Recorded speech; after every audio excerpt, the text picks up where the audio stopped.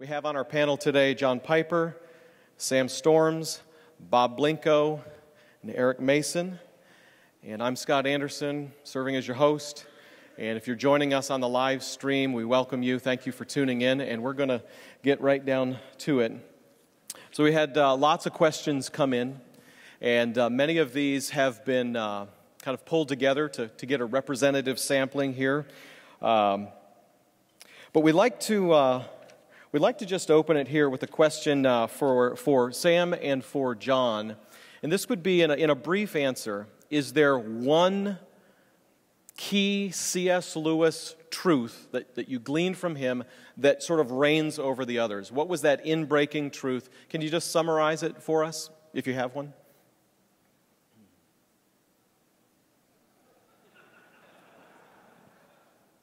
I'm torn between whether to talk about his sight of the world and his Mind Awake, which is a collection of his sayings by Clyde Kilby, A Mind Awake, or to go to the fundamental insight of the nature of joy as an inconsolable longing, which is so pleasurable to have that you want it over and over again, so that the inconsolableness of its desirability is a witness to another world. That's probably where I should say that experience, which isn't new. I mean, it's the God-shaped vacuum. It's Augustine's "we're restless until we find our rest in God." There's nothing new about this. He just saw it and said it in such a fresh way. So the insight that every human being everywhere has this, every now and then, identifiable inbreaking of an inconsolable longing, which is so desirable to have that its desirability combined with its inconsolability is a witness to that there's another reality, namely we're made in the image of God, we're made for God, and we won't have our souls consoled until we're finally at home with Him. Good. Sam? I would probably go back to one of the statements in that section from Lewis's treatment of the problem of praise in the Psalms that I think transformed in so many ways my whole approach to the issue of worship, when he said that that praise is joy's appointed consummation. Praise is joy's appointed consummation.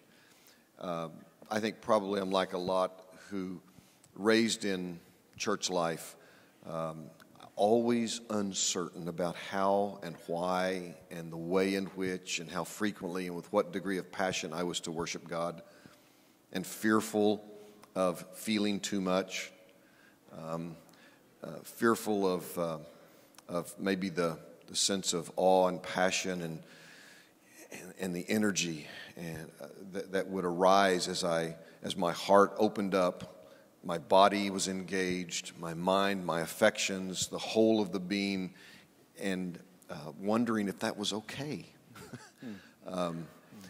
And I think Lewis's treatment of that, as he struggled with it as well, it was truly liberating for me. And then to realize that God's love for me is expressed precisely in the work that He does through His Spirit and graciously eliciting that from my soul. So that idea that praise is joy's appointed consummation, I think may be the most significant statement and has massive implications that I've ever read in Lewis.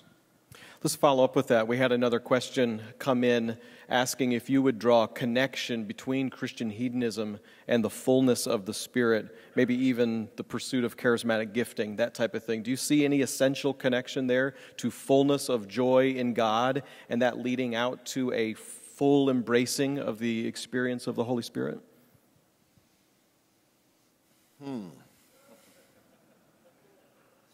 Don't look at me like that.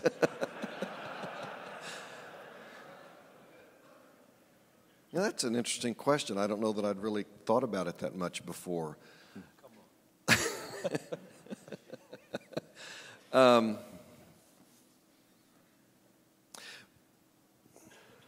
me think about that for just a moment. I'll talk while you're thinking. Okay. Yes.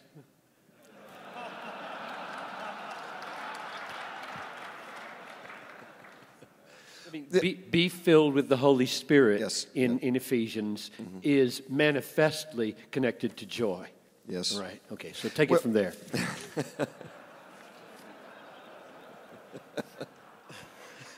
Yeah. Well, you think about Jesus when it said that he rejoiced in the Holy Spirit and then broke forth in this exuberant praise and gratitude to the Father. So certainly, I think it is so critically important that we want everything and all that the Spirit of God desires for us individually and for the church. And certainly I believe personally that part of that, not necessarily the most important part, but certainly a very crucial part, is the experience of all of the gifts that he desires for the church to be manifest through us. And is there a heightening of joy and delight in God when that happens and when you see it occur and when it blesses people and encourages them or rebukes them in their sin or alerts them to the fact that God really does know who I am and where I live and what my needs are, and how spiritual gifts facilitate that. So it's all of a package, I think.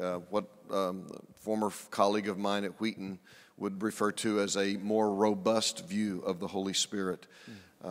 So I do think that they are all very closely intertwined. The fruit of the Spirit, joy, peace, patience, kindness, the power of the Spirit in operating through the many, because again, spiritual gifts are the manifestation of the Spirit. I don't think it's the Spirit causing things to manifest. I think spiritual gifts are the display of the Spirit himself in and through the lives and the prayers and the words and the deeds of service on the part of the people of God.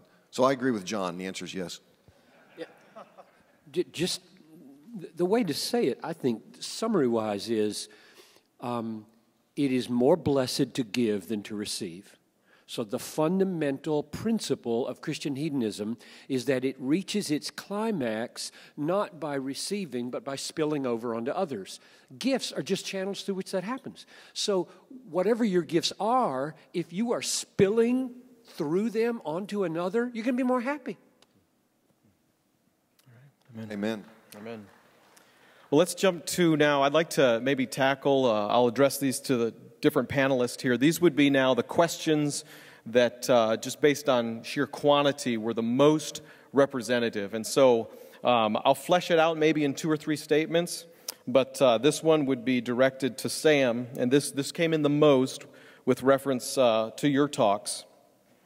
And so I'll phrase it like this. Christian hedonism seems rooted primarily in philosophical thought and secondarily in Scripture. There seems to be a heavy reliance upon Augustine, Edwards, Lewis, Pascal, even at this event, in the unpacking of the what of Christian hedonism. The appeal seems to be to the logic of these men first, and then to the Scripture to sort of back up that truth. One pastor wrote this: I agree with the concept of Christian hedonism, but I don't want to model this approach to my people. Thus, in leading our people into Christian hedonism, can we do this mainly from the Scripture without having to appeal out to Edwards or out to Lewis or others in order for our people to really get it? Well, I understand the concern behind the question. I would have to disagree with the idea that it is based more in philosophy than in the Word of God. I just think the whole concept is pervasive from Genesis through Revelation in the Scriptures. Spend time in the Psalter. It's just on every page. It's found throughout Isaiah. It's found throughout the life and the ministry of Jesus. Reading the Upper Room Discourse, it's just filled with I've said these things to you. I am here. I am doing this. I am ministering so that my joy may be in you, and that your joy may be complete, pervasively through the epistles as well. So if it sounds like we are reliant or dependent upon these names that you have mentioned more so than the Word, it's only because they are incomparably greater teachers with indescribably deeper insight into the biblical text than I am. And so if the Word of God endorses the legitimacy and the absolute necessity of teachers to help illumine us in the understanding of Scripture, then I must, in my obedience to the Word of God, listen to the greatest teachers that the Spirit of God has gifted and raised up throughout the course of church history, and these men are among them. And so I don't see a dichotomy between studying Augustine or Edwards or Aquinas or Lewis or Chalmers or any other. I don't see a dichotomy between that and hearing what they have to say, because what they are doing in every case is reflecting upon what the Word of God says and helping me to understand it. It seems to me that if this question carried true legitimacy, none of you should be here. Because the only difference between us and Augustine, Edwards, and Lewis, besides a massive degree of genius on their part and idiocy on ours, is that we're alive and they're dead. But we're still all in the body of Christ. We are trying as best we can in the grace of God through the Spirit to expound and unpack and illuminate what God has said in His Word. So if there is an objection to hearing what they say, then there ought to be an objection to hearing what we say. So I don't see a difference between the two. I certainly think it's possible, and we do need to be careful, that we do not become overly dependent upon secondary sources outside of the text. I would be thrilled if you spent the next months and years just reading through the Psalms, or reading through 2 Corinthians, or reading through so many of the other epistles or Old Testament texts that describe this. But my goodness, if you cut yourself off from the blessing that God has given to the body of Christ through these individuals and the insights that they had, I think you're really depriving yourself of something critically important. Yeah, just to underline the legitimacy of the question, not in its questioning whether it's in the Bible, but whether the approach you take in your church should be quote Edwards and Lewis or quote Bible. There's just no question about that. If you bring in Edwards and Lewis at all, it's as a footnote to say they've seen it too. So if you have felt here that the heaviness has been on the human hearers of the Bible, you're certainly right with regard to my talk. That's all I talked about. So don't do it the way I did it. For goodness sakes, don't do it that way. And if you felt these long quotes from Lewis that Sam used made it feel like the predominance was to appeal to a human authority there, don't go there. So I would say, with regard to the doctrines of grace, and now with regard to the teachings of Christian hedonism, be Bible people. Be Bible people. If you don't see it in the Bible, don't believe it at all. And don't lead in your churches with long quotes from Edwards, long quotes from Lewis. Lead with Psalms and Romans and Matthew. So go to the text and then bring these others in to say, look, it's not new. Very helpful. All right, we'll go to Eric now. Eric, this was the question that was probably, in terms of quantity, it came in one shape or the other, and it goes like this. You talked to us about suffering and sanctification under the sovereignty of God. So the question is, should I be concerned that I am not suffering or that I haven't suffered very much in my life or in my ministry, especially if suffering is a unique evidence of God's love for me and is a means of sanctifying me? So whether it's just kind of regular tribulation or whether it's some type of discipline from the Father, I net more joy in suffering by experiencing it. What do I do if I don't feel like I am? Well, one of the things is, I remember it kind of came up yesterday of people saying, should I seek out suffering? Like, like, come here, suffering, where are you? That's not something that we would do. We would believe the scripture would clearly say that, those who walk godly in Christ will suffer persecution. When you look in 2 Peter chapter 1, you see that one of the things that you add to your faith as faith furniture is persecution, perseverance or steadfastness, consistency in the midst of adversity. There are varying levels of adversity that the Bible would teach that people go through. There is mild adversity, and then there are the extreme conditions of adversity. However, all of them in varying degrees are to be compared to the glory and the beauty of the suffering servant himself, Lord Yahshua. And so in light of that, in light of the question asking, should I feel some kind of way? Because it seems like the person may be saying, and I don't want to over-exegete the question, but, I haven't suffered that much, so is my sanctification in trouble? Man, we would have to sit down and talk about that. I wouldn't know why that wouldn't have happened, but for the most part, you don't have to look for suffering. God has rigged varying levels of suffering. I think there's a difference between suffering, affliction, and persecution. There are semantic differences between those. However, every Christian at some point in their life will have varying levels of persecution. And James chapter 1 promises the more you go through, the better your endurance level develops as you go through it. Like a person that's working out well on a treadmill, get better and get more in their aerobic exercise and their weightlifting ability, they get stronger. And so I don't know if you just a beast, with yours. You just so muscular in your development and trials that, I don't even feel it. I don't even know if I'm going through or not. You know what I'm saying?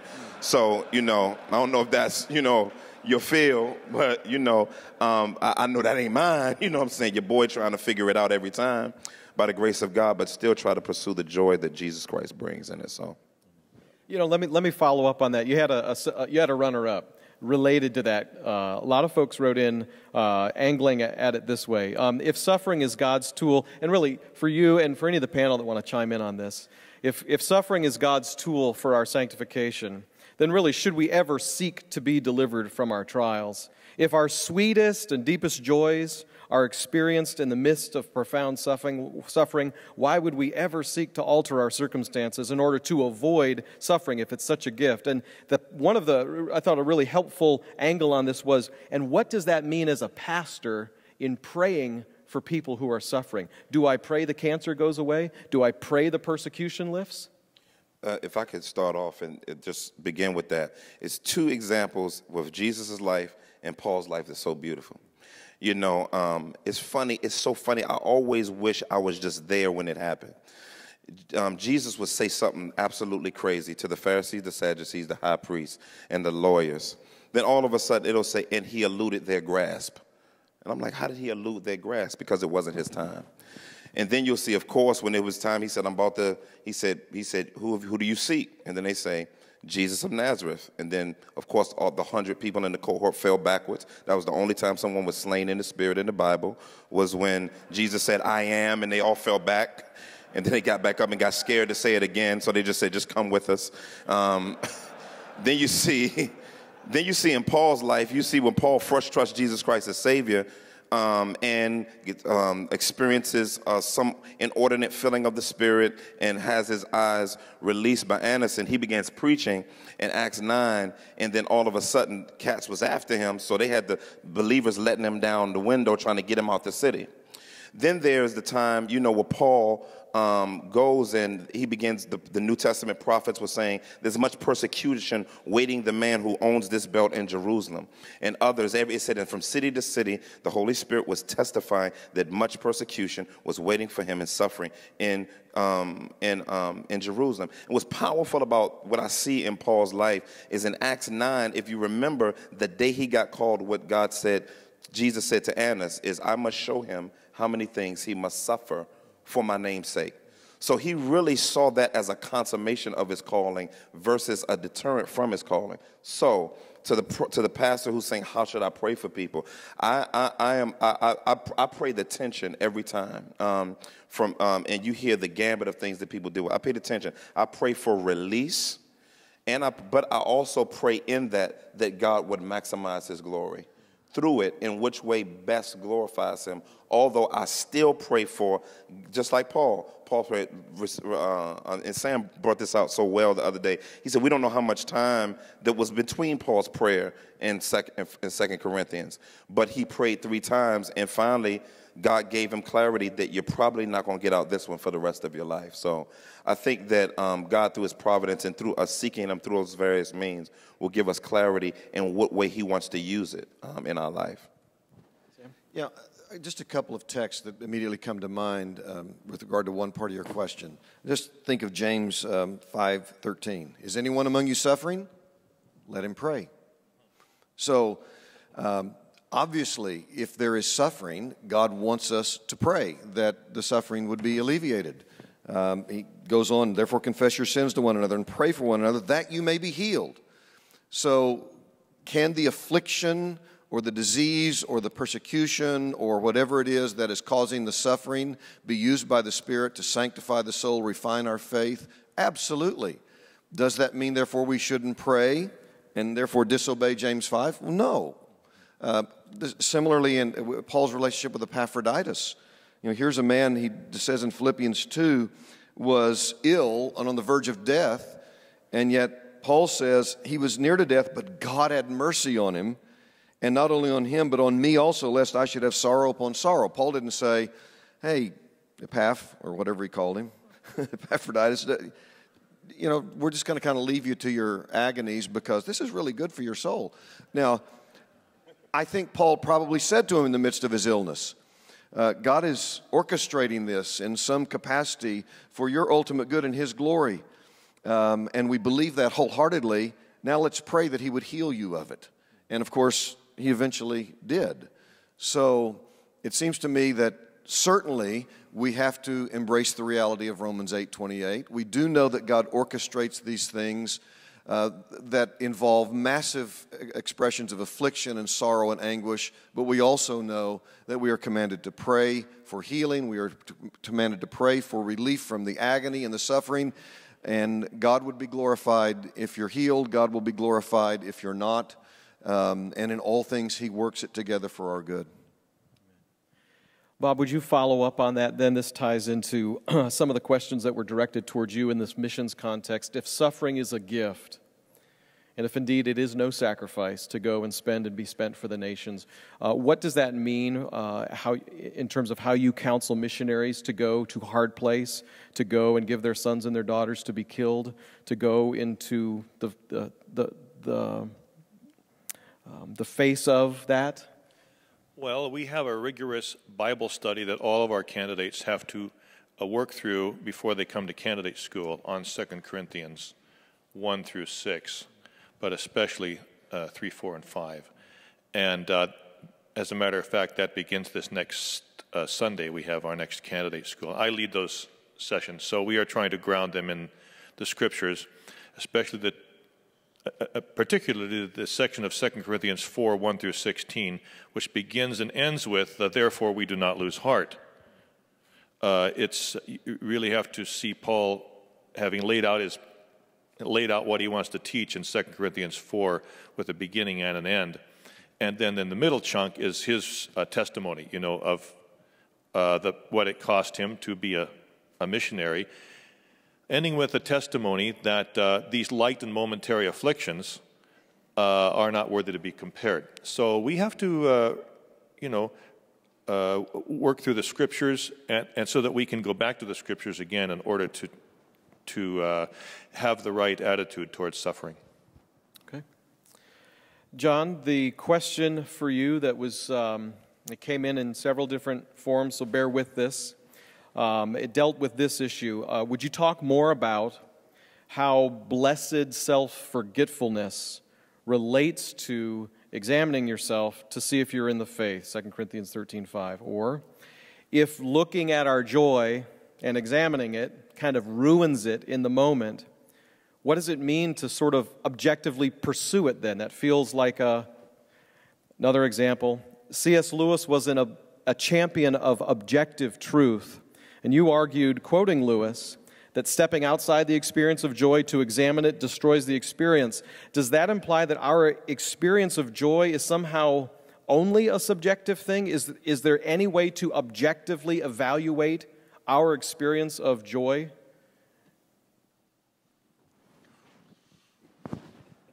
Those are heavy.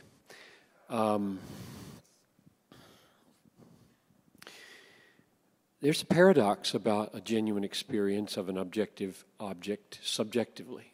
In other words, what you want more than anything is an intense subjective experience rooted in objective reality.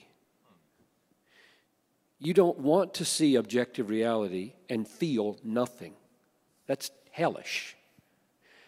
And you don't want to feel intensely and think later, that was just buzz in my brain. That was nothing. It just, what you want, what we crave is, I have a heart and I have a brain.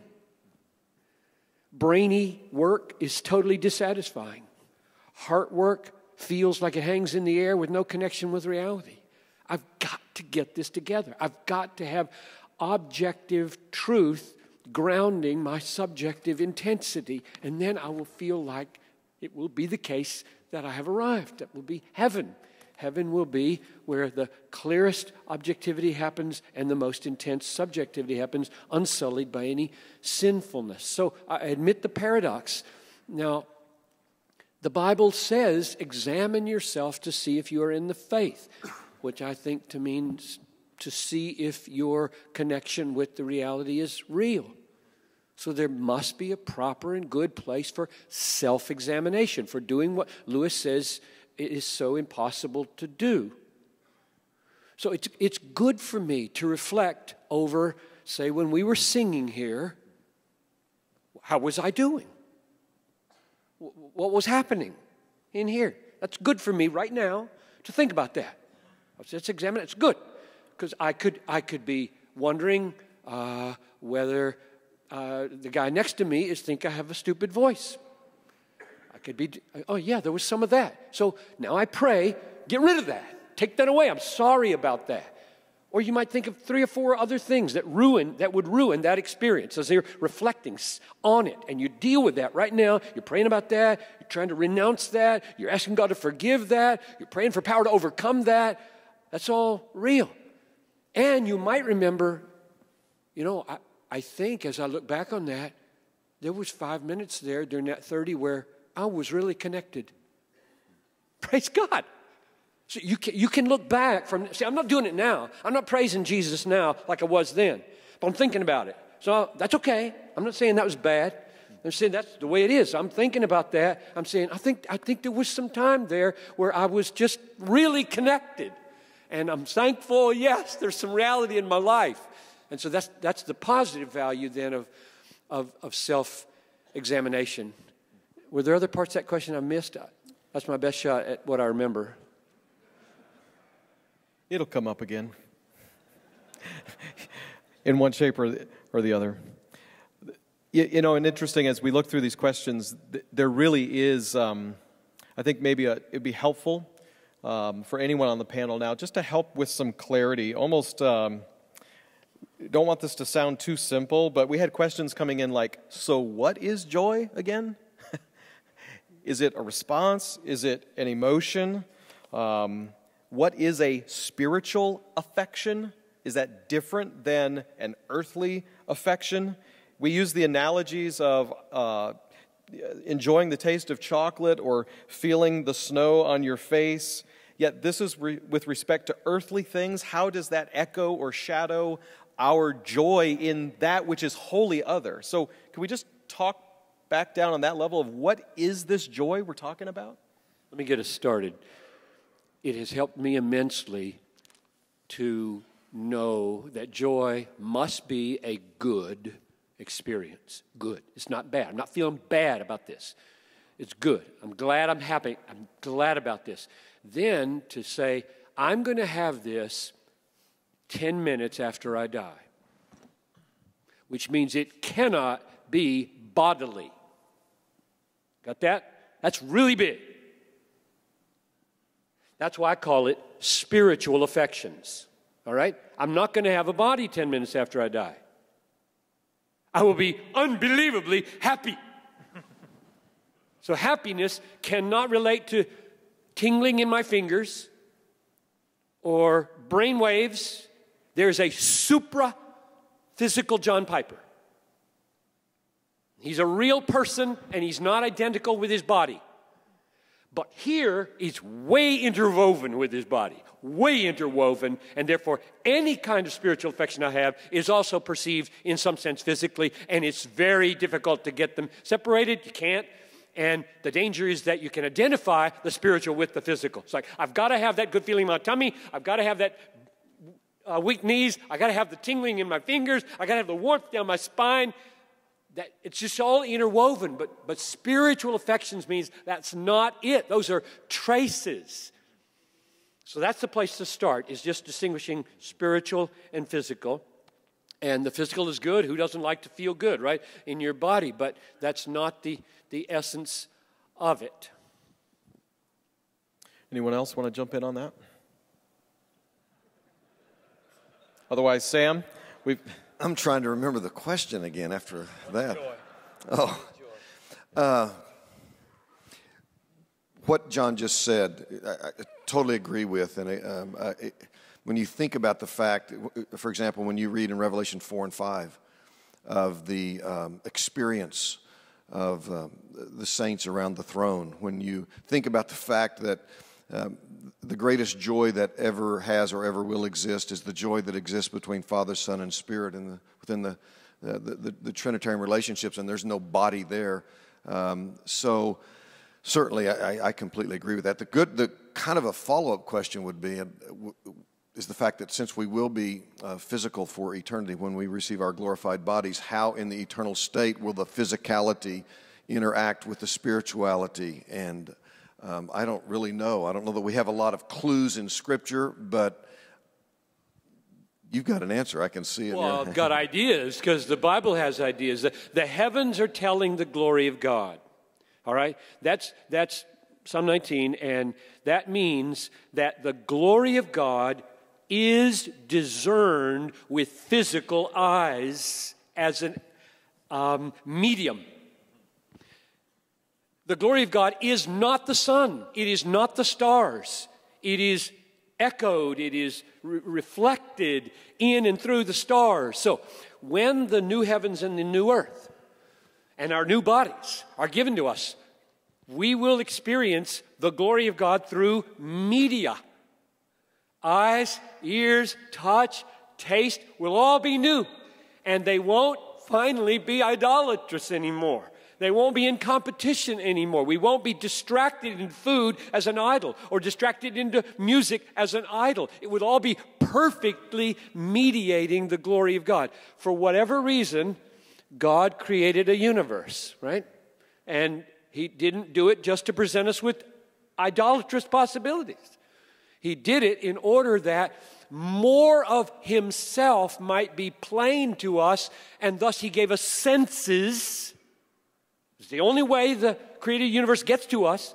He gave us senses through which glory talk comes at us. And therefore, the physicality of the universe is really important to God. Lewis is huge on this, right?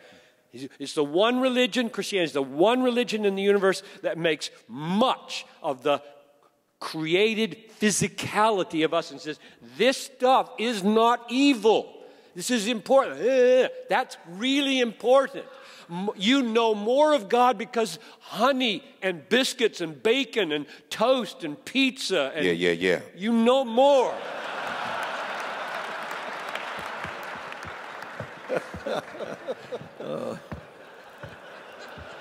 Especially biscuits. You know, this question, what is joy? And I don't know, I know Lewis addressed this far better, and you were even talking about it yesterday.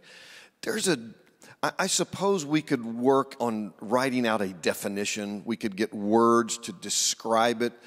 But it seems to me that there is a dimension of our relationship with and our awareness of God that comes forth in a variety of expressions, intellectually, emotionally, and so many other dimensions, that how do you describe it? It's like the the old question. I don't know how to define obscenity, but I know it when I see it. There's this intuitive revulsion at ugliness. There is a God-designed intuitive exhilaration when we are confronted with truth that captivates the mind and awakens our emotions and even can stir some physical dimensions now and will in eternity. I have often thought of it in terms of four things. There is an intellectual fascination. Joy is engaged with the mind, but not with the brain, but with the mind, because you won't have a brain in the intermediate state, but you will have a mind. There is an aesthetic dimension to it. This God-given, intuitive awareness of what is beauty. This fact that through His grace we are drawn to that and we are repulsed by ugliness. There is an emotional dimension to it. All of the affections that are described in Scripture: hope, fear, zeal, joy, hate, compassion. There is a volitional dimension to it as well that involves choices. So joy seems to me to encompass all of these things, and it in the final analysis is when you just find the totality of your being saying and feeling in response to God, yes. Nothing else. This, yes. Satisfaction, rest, fascination, intrigued, enthralled, captivated, overwhelmed. Everything else is sour, bitter, tasteless. So I didn't just give you a definition of joy. It's more a description of what happens when you experience it. I don't know that you can look it up in Webster's or in Kittle and find that kind of explanation. Let's follow up there, because you used a phrase that you used in one of your talks, this idea that finding our supreme joy in God, it kind of ruins anything else. It turns it sour. It seems like if God has given us all things richly to enjoy, that finding our ultimate joy in God ought to enhance the enjoyment of all of these other things and not cause those things to become... So are you suggesting something there by that? That maybe that's one part. On the other end of that same spectrum would be, how do I enjoy all these things richly and not make them idols? Well, the things that I was saying that joy turns sour in our soul is sin. It's all of the artificial and selfish and fleshly and carnal things on which we tend to rely to answer that intellectual, aesthetic, emotional, and volitional urge, that impulse, that inconsolable longing. When I feast on that kind of junk, like the rancid ground beef, I have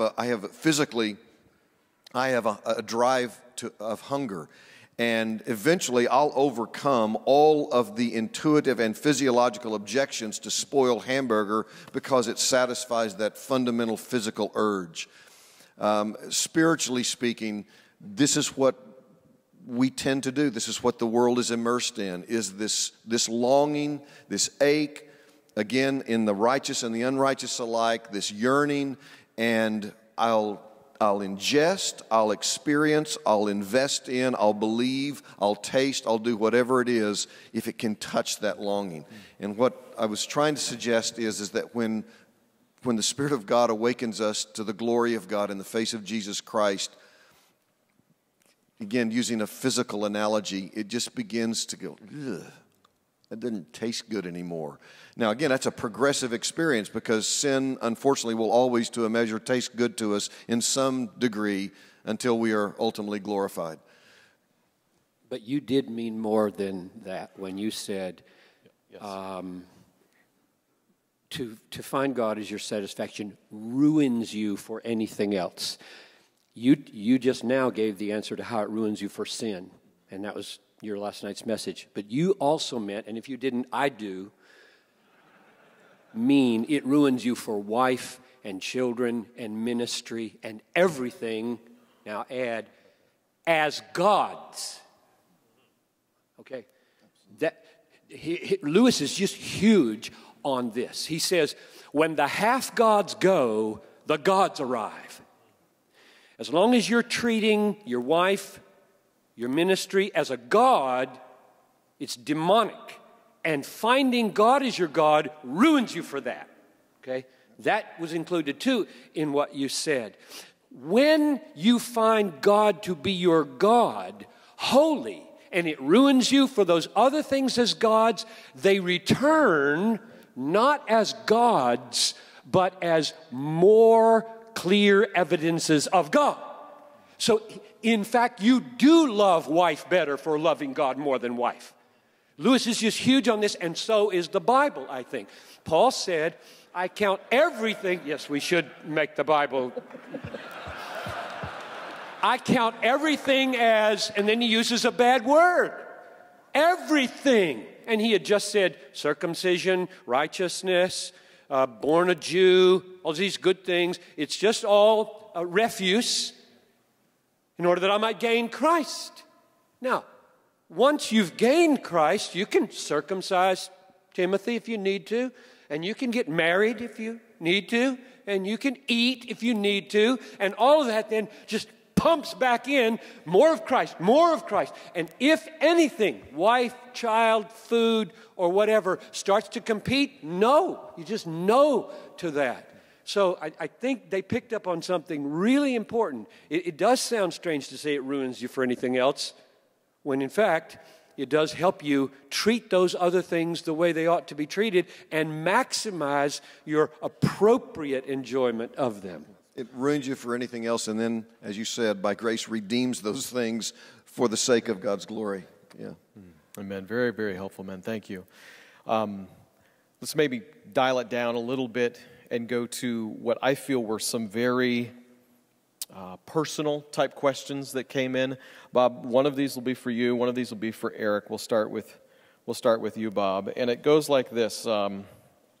Even before your talk, and then you emphasized it in your talk, the pastor who is trying to fight for joy, trying to be this Christian hedonist, would agree theologically with everything that was discussed here at the conference, but who's saying things like this: I am paralyzed by fear. I'm afraid to risk. I'm afraid sometimes to evangelize. I'm fearful of suffering or having my family suffer. I'm fearful of taking a doctrinal stand. Fearful that my daughter might die on the mission field she thinks God is calling her to. Fearful that my kids are walking away from the Lord. I'm a pastor who's struggling with fear, and you told me that you're not going to suffer with me in my fear. Just elaborate. Well, to the brother who is speaking, or the composite brother who's admitting these fears, this is where I think the community of faith, the brothers, are going to be part of rescuing your soul. You cannot stay like you are and be a minister of the gospel. You are paralyzed, thwarted.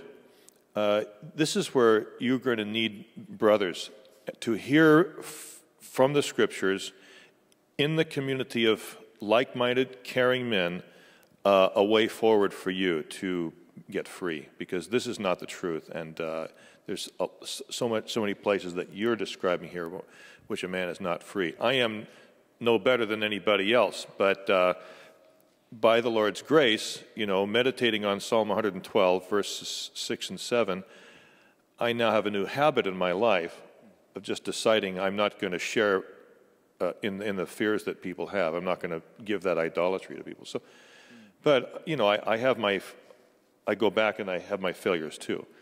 I do think that the person who's talking like this, if he's not getting free just between him and the Bible, and this confession is just one that he's making to himself, this is where he needs his brothers. John? Just to put it back to you once more time, because I think when you said you would like to talk to somebody else about sharing with you in your fears, I thought that was the best line of the sermon. This brother, that composite brother there, heard you say, I'm not coming alongside you to help you get over your fears. That's not what you're saying. I'm not going to stand with you in your fears doesn't mean I'm not going to stand with you for 10 years to help you get over those fears. Those aren't the same. This man just said, I hope, I'm not joining you in that sin. But I sympathize with you. I empathize with you. I've tasted that weakness. I'm coming beside you. I got promises all over me for you. Is that? Yeah, that's right. And that's the way you treat me, and I'm just assuming that's the way you mean that. Amen. Amen. Eric, someone's writing this now. Should I rejoice in tribulation and sufferings, even if the suffering is caused by my own sin or weakness? I have made poor and sometimes sinful choices that have resulted in devastating suffering in my life and in the lives of others. How do I rejoice in that? I only have utter regret and deep remorse. The big issue with suffering is one of the things that I did not talk about, which I did talk about when I talked about the paper, when I wrote the paper. But there are multiple dimensions of suffering that I found in the New Testament. And really, the Bible doesn't necessarily call discipline of the Lord suffering, per se, except for in 1 Peter 4, I believe. But that's why he's urging them to suffer as a Christian, not because of their particular sin. And so if I'm remembering and interpreting the question correctly, how do I rejoice in the sufferings that I'm experiencing because of the consequences of my sin? Yes. Now, if I'm in the middle of if I'm still applying and working on these sins right now, then of course that can't be, you're not rejoicing in the consequence, because you'd be also rejoicing in your sin, of course. So the struggle would be, like, are you still activating and applying and working on those sins right now? That's the key question, number one, if that's a composite or individual. Number two, the struggle and the challenge would be is after those particular sins have been committed, which where I do ministry, and I know everybody's, every pastor does ministry where people are living with the consequences of their sin. How do you teach them to rejoice? I had a guy in our ministry started walking with the Lord Jesus Christ, really raw. A couple guys started walking with the Lord Jesus Christ. I mean, beastie musician. One guy is just a workhorse. Another guy, and some of their criminal past had caught up with them. Even though they thought they had dissolved and resolved those issues, some of those issues came back to haunt them. And one of the things that they were asking me to counsel them through was, Pastor, how do I work through and deal with right now? I'm not that dude anymore. Like, I'm not that dude. Even though I know I'm capable of that sin, I'm not living in light of that sin anymore. Yet the consequences still come to me because of that particular sin. And I said, right. And so when they said, what should I do? And basically, if this person is that person, if that's them, I hope that's where they are. As I think the Bible does call us to still, yes, rejoice in the ability of the fact that you've been forgiven by the Lord Jesus Christ already, and you get to experience his forgiveness, and this suffering is coming onto you at this particular time, and you're still called in the midst of those consequences to suffer rightly through those. Peter even says, if we've done something wrong, what do? And we know we did it wrong, and the reason why we're going through it, what did he say? He says, we suffer patiently. And so I think that's the call that the scriptures would have us to be called to. Suffer patiently and accept the fact that there are consequences to your sin, although you won't pay for them in eternity. So the joy comes from the fact that, man, I'm only paying for them now temporarily, but I know that this is not causing eternal damnation from me. Therefore, I can rejoice in the fact that the Lord Jesus Christ has given me the grace to not eternally pay for my sins. Anyone else on either one of those questions, this issue of fear and this issue of rejoicing in the consequences of my sin? Just a text. Let me read this. I have found, probably besides central New Testament gospel texts, in dealing with people who simply can't get beyond remorse for the mess they're in by their own doing. This is just massive. This is Psalm 107, 10. Some sat in darkness and in the shadow of death, prisoners in affliction and irons, for they had rebelled against the words of God and spurned the counsel of the Most High. And in other words, it is their fault that they are where they are. Verse 12, so he bowed their hearts down with hard labor, and they fell down with none to help. They cried to the Lord in their trouble, and he delivered them from their distress. He brought them out of darkness and the shadow of death and burst their bonds apart. Let them thank the Lord for his steadfast love. I mean, it can't be clearer than the fact that you got yourself into this mess. Guess what? God will get you out. God will get you out. Says so here in the Bible. This man's in your position. And there are many other such texts. But I go back to Psalm 107 over and over again with people in that position. That's biblical counseling. Amen. Amen. Well, we're gonna move toward a close here over the next 10 or 12 minutes or so, but I'd like to jump kind of back out of that and, John, to address a Lewis question to you. And it would be this. Can you just briefly touch on Lewis's passion for objective truth and kind of how that relates to his views on inerrancy? Maybe another angle would be, doesn't right theology produce and birth deep and abiding joy? So given how kind of off Lewis was here, and here, was he not experiencing nearly the joy that he could have had he been more fully orthodox? Lewis has a story or an illustration that has helped me so much, and it applies to him. He said, don't ever judge the validity of Christianity on the basis of anybody's given capacity for joy. In other words, here you have a man who is born phlegmatic. I think you would use a word like that. This person, by personality and genes and background, is emotionless. And here's a person that's born, they're both unbelievers. The person born, and they're just bubbly people. They're just unbelievably positive, optimistic, grew up in a solid, pagan, happy home. And these two people are going along in life, and this one's like Eeyore and Puddleglum, and this one's over here just bright like twinkle toes, and then they both get saved. And a year into their salvation, you're trying to assess the validity of Christianity on the measure of their joy. And you look at Puddleglum, and Puddleglum is making it in life. He's found a way to find some stability. He's loving people pretty much. His personality hasn't changed very much, but he's making. He's solid. He's looking on the bright side of things, and he's getting through the day. And if you just knew where he's coming from, you'd say God's doing a work in his life, and Christianity is a real force. And she, of course, as a Christian, he, whatever, is just everything's positive and God is all over me and I'm so happy. And you'd say or Lewis say, this person didn't get saved and she or he is still like that. So you can't compare the unbelieving, chipper person, happy person over here with the believing person over here. So the way that applies now back to Lewis is, yes, he would have been happier. Yes, he would have known more had he gotten if he'd seen the Reformation more accurately and had not viewed Scripture the way he viewed it. And I think he would have. But you don't measure us against the Lewis that would have been. Lewis, I think, would have been a better person and would have had, he was a chain smoker.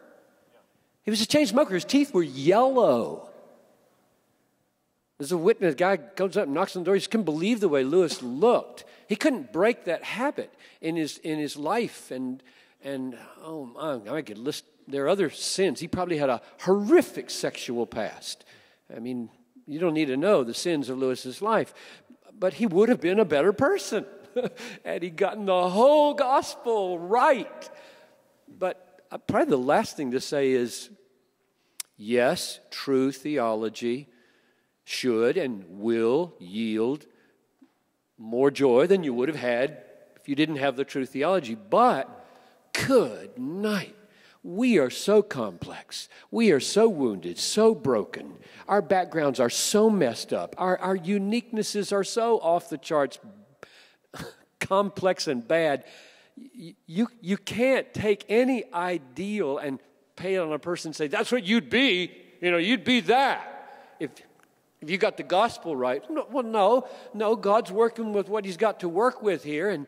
And poor William Cooper goes to his grave depressed out of his mind, and others go to their grave solid as a rock, and God works with us what he's got to work with. And so he was very gracious to a broken, imperfect man who lost his dad when he was 4 years old, probably never got over the trauma. His dad and he had a horrible relationship, and almost until the dad died. Lewis felt horrible regret all of his life long about the way he treated his father when his father tried to get near to him. And this woman he was living with became God to him. I mean, he was an unbeliever, 30 years old. Good night. The man was wicked for 30 years of his life. And just, we should just stand in awe of any good that came out of C.S. Lewis. We just stand in awe of it. And any good that comes out of you, you should stand in awe. And we should all try to have the best theology we can. Amen. Very helpful. Amen. Amen. Well, let's move to what I think will be our last question for the whole panel. We'll start with John. We'll work it down back toward me here. And so I want you to be thinking now about your elders, about the congregants that you come in contact with regularly, with your staff, your missionaries, with respect to this question. What are the practical, maybe in just a minute or two, what are some practical ways you help your people fight for joy? I was helped by the way this question was phrased by one man. Most of the people in my church spend the majority of their waking hours doing just necessary activities of life, built around vocation, built around relationships. Much of our lives is just mundane, routine, very ordinary. So how do we help our people, our elders, our staff, our missionaries, our congregants? How do we help ourselves carry God-centeredness into the nitty-gritty realm of where most of us live day by day? So, John, we'll start it with you. Eric, we'll start it with you. One of the most impactful messages on me in the last 5 years was given by C.J. Mahaney on Evidences of Grace. I think that is the most important thing you must do, is help people to see God everywhere, active, especially in hellacious situations. Because there is no question people are going to see bad and deal with difficulty and all of that. But if you can't point to where God's charis is active, you will lose your mind. And so for me, it's helping drum up an atmosphere where people are encouraging in the fact that they would transfer and talk to one another about evidences of God's grace. I have a staff of 65 in Phoenix, Arizona. 5 men report to me, and I am one of 16 sending-based directors that Frontiers has around the world. I'm the U.S. director. The place I begin and end is 2 Corinthians 3:18 to 4:1 and what follows. But this ministry of 2 Corinthians 4, I believe, refers to the preceding verse because of the therefore. We are being transformed into his likeness with ever-increasing glory. Therefore, we do not lose heart because we have this ministry. The place I want to restore my own soul and thereby encourage others to restore theirs is to get down on your knees and thank God you have this ministry and to go for it with all you've got, not quite paying attention to how you're being transformed. That's what the Lord does while you have this ministry. You go for your ministry, healing, preaching, tending the flock, the whole counsel of God, fighting against evil, longing for the joy that comes in the morning. And then, lo and behold, the Lord does his work in us to make us more like him, and people then are doubly blessed, once by your ministry and once by they say, man, I see you becoming like Christ, the very thing we don't see in ourselves, but we do need one another to tell us. So for me, it's right there, the heart of what I do to keep myself going and keep my staff going. Amen. Sam? How to fight for joy. It seems to me that essential to that is we have to confront what kills it. We have to identify what suppresses it. I just speaking very personally, just out of what's happening with me right now, I have, not for the first time in my Christian life, thank goodness, thank God, but perhaps more intensely now than ever before in my life as a believer, have I learned the value of Scripture memorization and using the Word of God to fight for joy by confronting what kills it.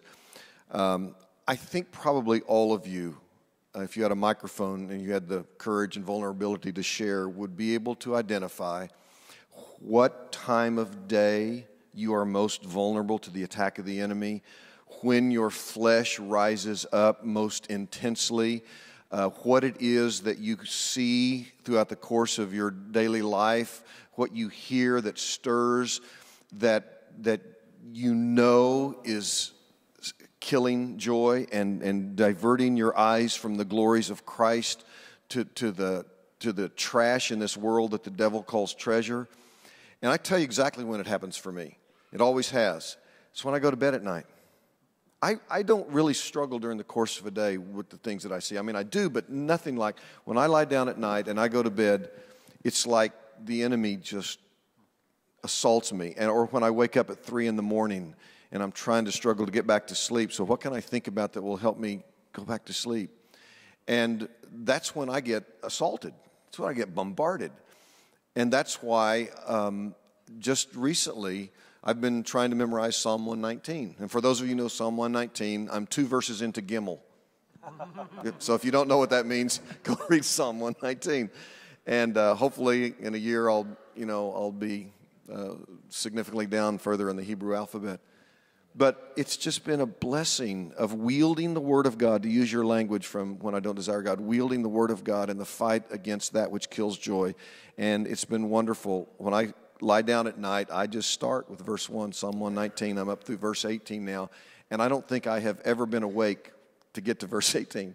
And the Lord takes me into rest, and the images disappear. Or when I wake up in the middle of the night and the fantasies or the accusations of the enemy or the sense of guilt or inadequacy and all of the things that I messed up in the course of the day. And like the psalm says, I have stored up your word in my heart that I might not sin against you. And it's amazing when you read this psalm that there is an interchange all the way through it between seeking God's precepts and seeking God's face. They're indistinguishable in Psalm 119. And so that's how I'm fighting for joy. That's what you said, how can I bring that into the life of the people in my church? And it is, again, to awaken them to the sin-killing power of Scripture, the life-changing power of God's truth where He meets us in the midst of it. Scripture really is sacramental in the truest sense of the word. It mediates to us the very life-giving presence of God. And if we don't have that word in our minds, if we don't guard our hearts according to it, we really are not going to make much progress, and joy will be always elusive.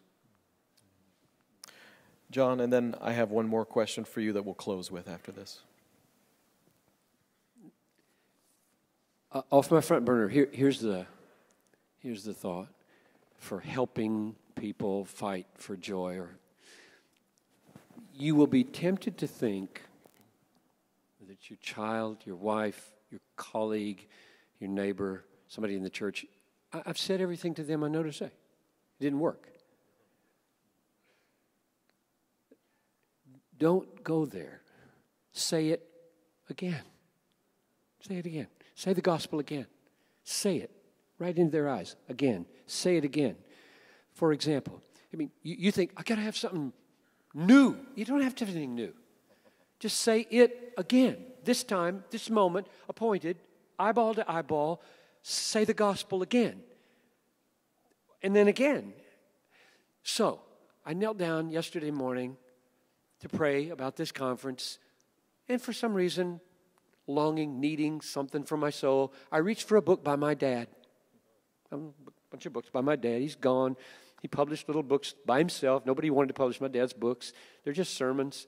I flopped it open indiscriminately just to hear from my dad from heaven, as it were. And I read this sentence. Will you not be satisfied with the work of Christ, which was sufficient to satisfy the wrath of God.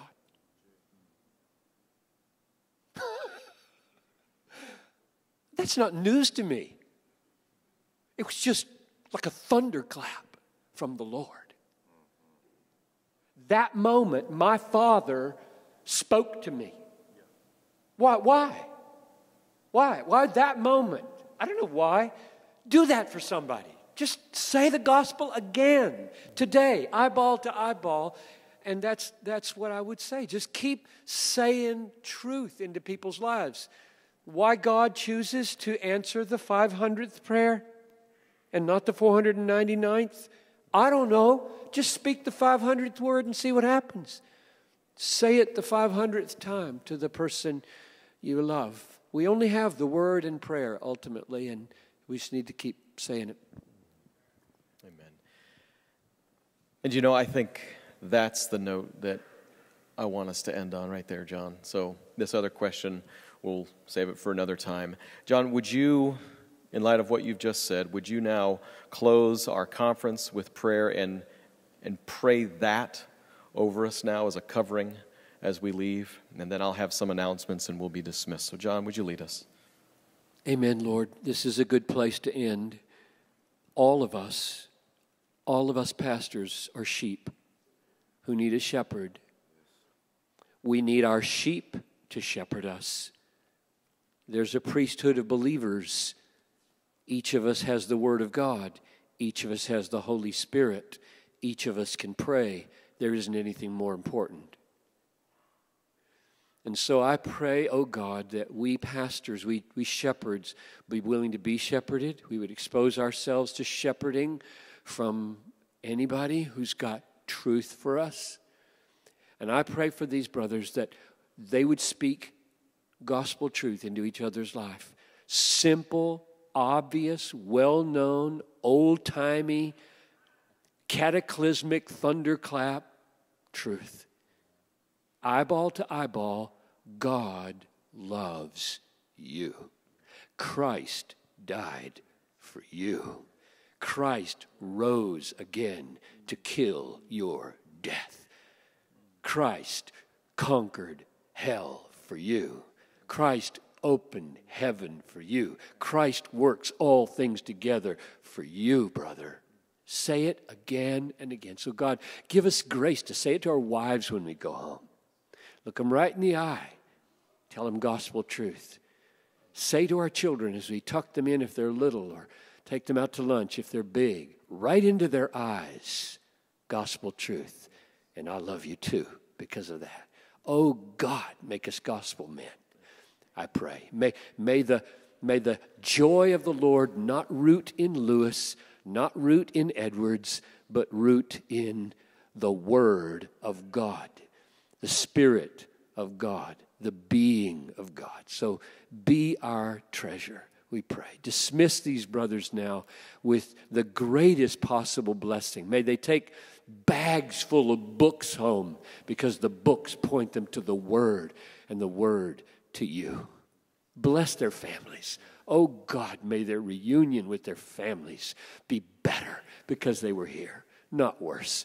May they find wives at home, children at home, happier, hopeful, joyful. And if they find them otherwise, grant, oh God, that they would have resources to share and keep speaking the gospel into their families' lives. I pray this in Jesus' name. Amen. Thank you so much for being here. God bless you as you go.